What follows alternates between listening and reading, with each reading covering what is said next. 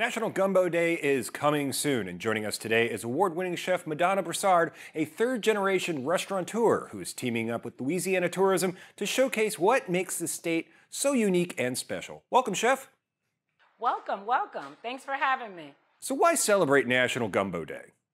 In Louisiana, we have deep culinary roots to gumbo. It's actually our labor of love.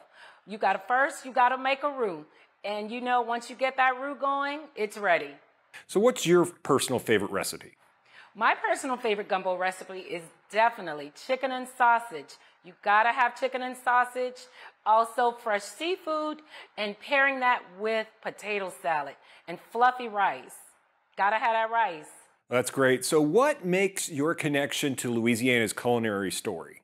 I'm a third-generation restaurant owner in Lafayette, Louisiana. My restaurant is Laura's too. My grandmother was Laura. We started in 1968. We're a generation of Creole cooks. That's awesome. So what's something unique you'd like to tell our viewers about Louisiana? Got to come to Lafayette, Louisiana for rice and gravy. Where can we go for more info? At explorelouisiana.com. Thanks, chef, and we'll make sure we have this on our website at dailyflashshow.com.